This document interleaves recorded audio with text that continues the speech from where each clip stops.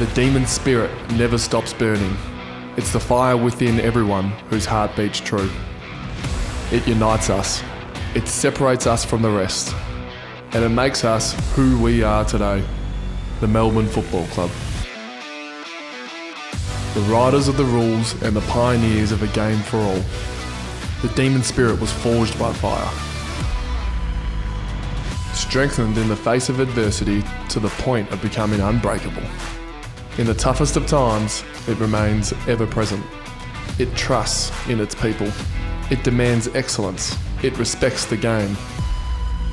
And it unites a legion. Throughout history, it has been dim, but it has never burned out. Because that's the thing about the demon spirit. It's eternal. Then, now, and forever.